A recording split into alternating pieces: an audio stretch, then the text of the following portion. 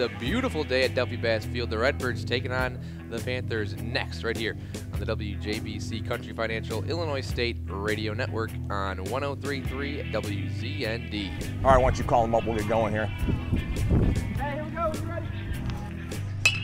Remember, hey, it's not this way, it's this way. What if you try to power feed and you end up with a change-up grip because you're trying to grab the ball from over here? But if you square that sucker up right in the middle of your glove, it comes out easy. But if you clank it around, so that's why it's so important to really work your feet and get everything set up early so it's centered up in your glove and then boom, it's out of your hand. Here we go. It's not bad, Danny, not bad. Pretty tough pitch coming out.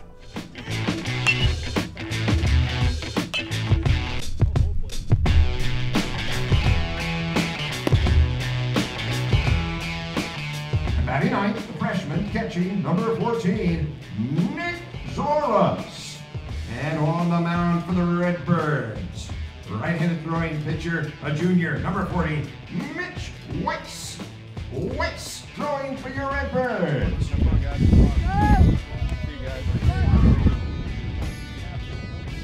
Here we go, right-hander. Not a strike, kid.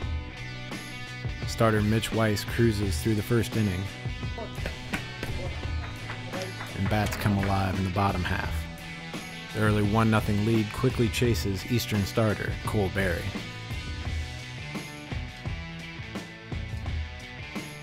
All right, it's my roommate this summer. Who was? This guy coming in. Who is it? Jake Johansmeyer. All right. At Wisconsin Rapids. So kind of know what he got. He's got Wait. some good off speed. He's your roommate? He's my roommate in Wisconsin Rapids. Before you went down to Yeah, before Kokomo, yeah. Kokomo, okay. Yep. What does he have? His fastball's not too hard. He spots it up pretty well. He's got a good changeup. He throws a righty, as I remember. Okay. A little slider too, if I remember right. Okay. All right, hey, this guy's got a decent breaking ball buzz set. They were roommates together this summer, so let's look for a ball in the dirt here. Got a right-handed hitter with a base open. Probably going to see some breaking balls here. Okay, come on out here. Trust your eyes.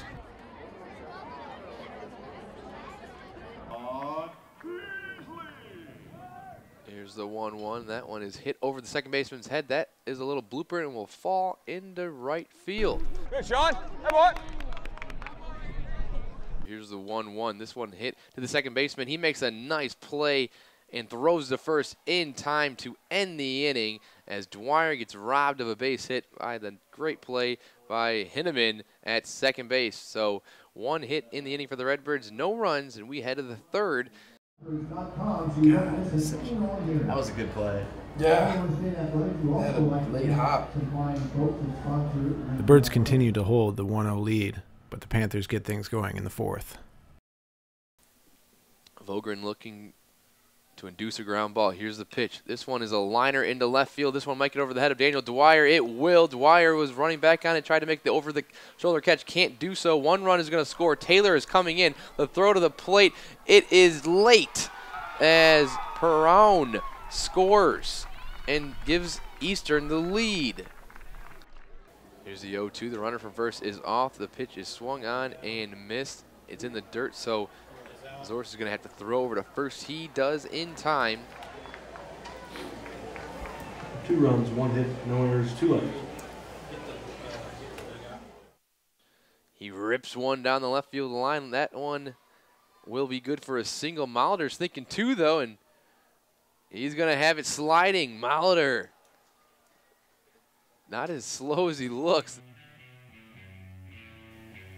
Here's the 0-1 hit right at the third baseman. The throw's got to go to home, and now Molitor is in a pickle. The catcher has it. He keeps pump faking and throws it to the third baseman, and Topple tags out Molitor. Here's the pitch. Hendricks off. Beasley's taking all the way, and he takes that one for strike 3, and that'll end the inning. The Redbirds get 1 hit in the inning, no runs, and we head to the 5th. All right, keep stinging it, boys. Keep stinging it. Good things are going to happen. Come on. The score remains 2-1 through the middle innings as hits become sparse as the wind picks up. Owen hit that ball okay? I thought he did. I thought he had more in there than that. Not today.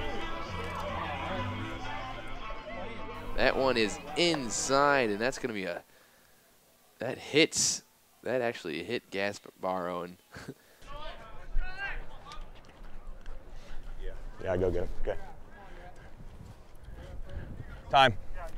The Birds get in trouble in the 8th and turn to veteran Jack Landwehr to keep the deficit at 1. Right-handed throwing pitcher, junior number 18, Jack Landwehr. 2 outs, top of the 8th. 2-1 lead for the Panthers. Here's the pitch. Nice pitch, and a boy. Squeeze it, Shane. Squeeze it. Squeeze it. Yes, sir. And Beasley makes the catch. So Landwehr comes out of the bullpen and gets out of the bases loaded jam. Despite Landwehr's efforts, the Bats are unable to deliver, and the Birds drop the midweek showdown. The 1-2 pitch is swung on and missed, and the Redbirds lose this one 2-1. 3 walks on the game, 3 strikeouts. I can live with that. We're not walking guys. It gives us a chance. We're just in a funk right now where if we give up 2, we score 1. If we give up 5, we score 4. The next 2 days will be largely offensive practices. We're going to go back to some drills that we would do inside in January and February. And if we can continue to just hold serve with our pitchers and they keep doing what they're doing, and if we can somehow manage to score 5 or 6 runs a game like we're doing later in the year, we got a chance to turn this thing around pretty quickly. 1, 2, 3.